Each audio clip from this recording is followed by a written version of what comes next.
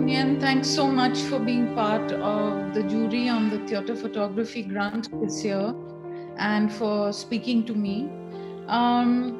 Given the context of your project, which is the Critical Dictionary of Southeast Asia, I was wondering if you could talk a little bit about how you think archives and also think of archives, because the project you use archives for as the basis of your work in the project, but also you're building an archive in a way. Yeah, thank you for the question. I mean, first of all, thank you for having me. It's been a pleasure to be part of the ride. And yeah, going back to the Critical Dictionary of Southeast Asia, maybe I will begin by maybe briefly introducing the project a little bit for those who are unfamiliar with it. So I would say the project began with a question, and the question being, relatively kind of like straightforward one, which is, what is Southeast Asia? And Southeast Asia is a region which has never been unified by a single political system, a religion, or language. So what makes Southeast Asia Southeast Asia? That's another way of like phrasing it. So with that in mind, we can think about the project itself as an attempt to mobilize kind of like existing materials in order to produce a new version of a new possible versions of what Southeast Asia might be. So these existing materials that we have mobilized include sort of concepts that are created by other authors, thinking the question of what is Southeast Asia. It also includes audiovisual materials that can be found online. So the first part of the Critical Dictionary of Southeast Asia, it includes actually a platform where these audiovisual materials related to the question of Southeast Asia has been collected. And then there is also an algorithm which was produced together with my collaborators, which edits these existing audiovisual materials according to some of the concepts proposed by other writers and thinkers. So, for me, the dictionary is an archive of sorts, but it is an archive that is dynamic. It's an archive that is something that is in a constant state of transformation. So in that sense, I think, it's also close to a dictionary. Like, I would think about a dictionary as a tool, as something which is at hand, that is often deployed and mobilized, So I would say, the dictionary project for me indeed falls in between a dictionary and an archive.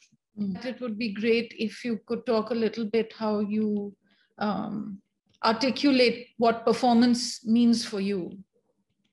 Sure, thank you for that question.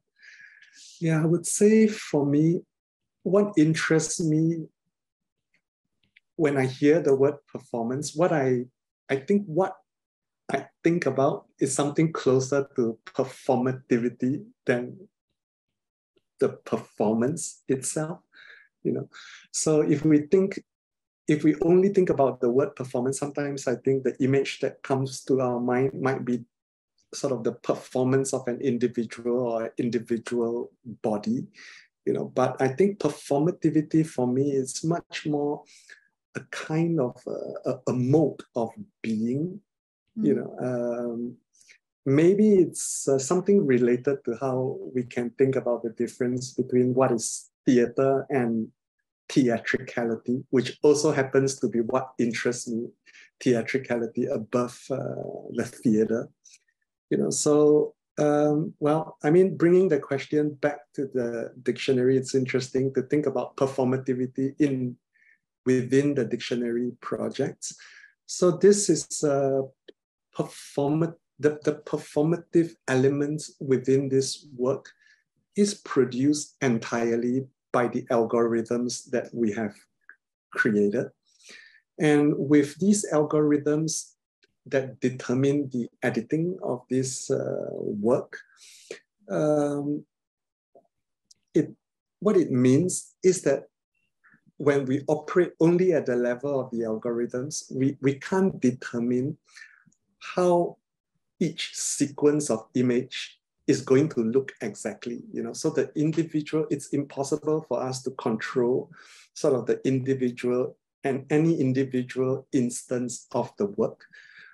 Rather, what we have to think about is something broader, something which I would kind of describe as an aggregate. So we are thinking in terms of these large aggregates. So we construct the algorithms in order to orchestrate or to choreograph these like larger kind of like collections of like aggregates of sound and image and concepts. Can I ask you to speak a little bit? You just brought up your interest in theatricality, and it would be great to hear you speak a bit about that. Sure. Yeah, that's always a tough one to speak about, as you surely know. Yeah. Well, I would say I understand theatricality. Maybe, yeah, I could try to kind of like frame it in a very direct way, which is, for me, theatricality is a certain awareness of being seen, So sometimes we might describe someone as behaving theatrically, because this person could be very conscious of being watched or observed, And for me, it's also a kind of acknowledgement and recognition of the audience to be, that the audience who is spending this like amount of time to engage with the work that I have done. So for me, theatricality can be reduced to that very basic kind of like awareness. But that awareness, for me, it kind of like creates a kind of a loop. We could describe it as a kind of a feedback loop, right? Like that awareness that while I'm performing a particular action, I'm being seen by someone else.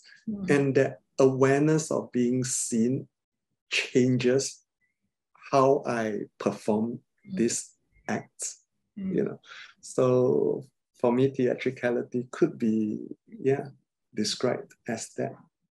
You've made theater works for the dictionary project, and it would be good to hear you talk about reference those or one of them in the context of thinking about performance, because this is meant to be viewed live, but also I guess has then a place online,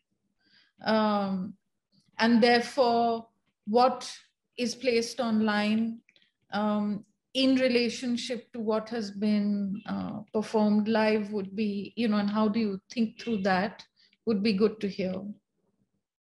Sure. Yeah, I would say that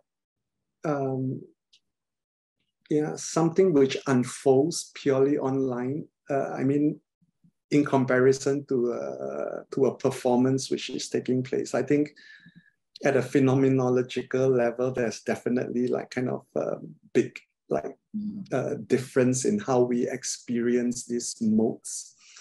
But I would say for me, what is interesting is also to maybe to bracket the phenomenological for a while, and to attempt to do a certain kind of like performative work online, which is as close to a performance. I think it's interesting for us to consider how close, in a structural sense, we can create a work online which is performative in the same way as a performance in the flesh. So just to, again, go back to the concrete example of the Critical Dictionary of Southeast Asia.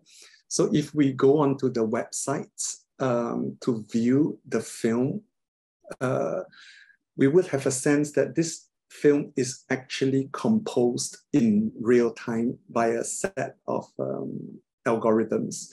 And these algorithms are also selecting from a range of different possible voiceovers to combine with these images that it is selecting. So everything kind of unfolds and takes place in the uncertainty of the now, you know, of the present moment. For me, structurally, it's not that different from a performance in the flesh. Yeah, thank you for having me as on part of on the journey for the selection of these grants. You know, my pleasure. Really, thank you. Thank you. Yeah, it's been a real pleasure for me to look at the range of works being selected.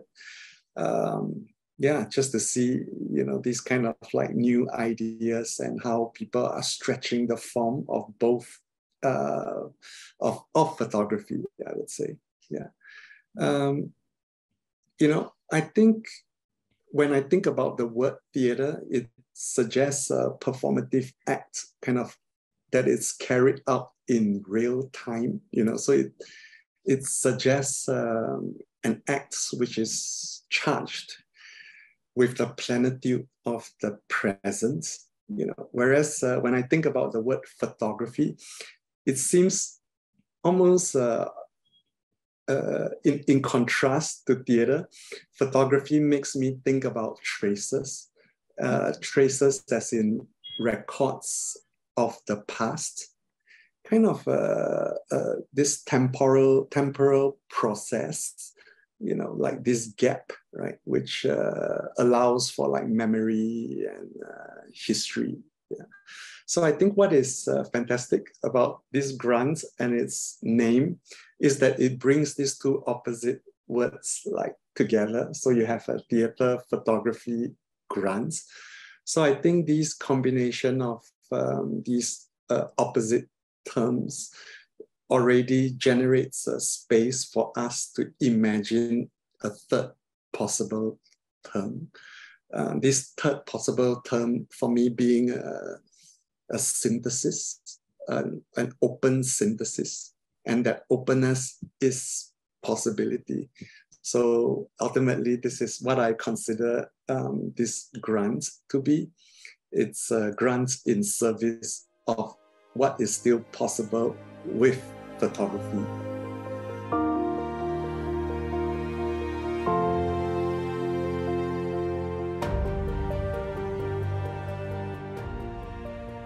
There is a clear necessity for grants to support innovative creative work in India. Thanks to the Alkazi Theatre Archives Theatre Photography Grant this year, I had the opportunity to witness the enlarging of the idea of what photography can do in the realm of theater. This grant encourages projects where theatrical modes leak into the very structure of photographic veracity. This grant will allow the possibilities of photographic reproducibility to grapple with the obdurate materiality of bodies, whether that of a river or that of a human. This is an exciting moment.